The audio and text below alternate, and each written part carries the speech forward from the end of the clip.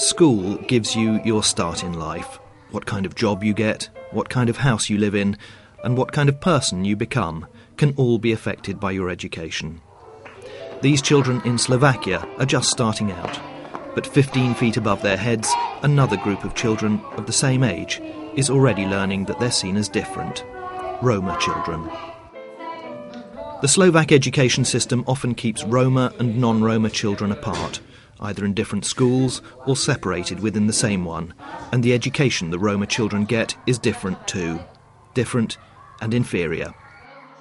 Every one of these children is starting life with a disadvantage, and it's one they may never recover from. The curriculum they follow is 2 years behind the curriculum in mainstream schools. Amnesty International and its partner organisations are trying to change this by putting pressure on the Slovakian government.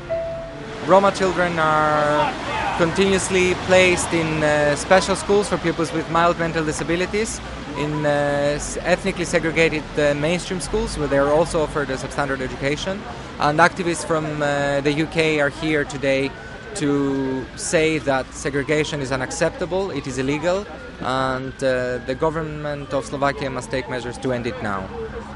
Slovakia is not alone, though. The story's the same in country after country across Europe. Romani children who are put into special schools and classes set up for those with mental disabilities, or in ethnically segregated schools where their education suffers. And this is despite rulings by the European Court of Human Rights that have specifically instructed 3 Council of Europe member states to stop it.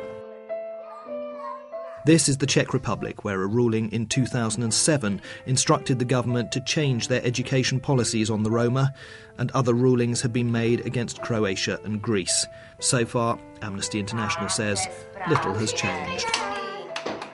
Currently, the Committee of Ministers of the Council of Europe is reviewing the progress made by the Czech, Croatian and Greek governments in making the changes asked of them by these rulings. Segregating Romani children and giving them inferior schooling violates their right to an education without discrimination.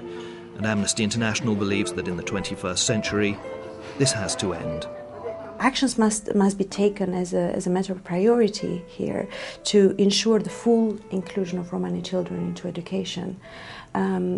This is very, very important, and the governments themselves must understand this as soon as possible, because what is happening is that we're putting together generations of children without a future.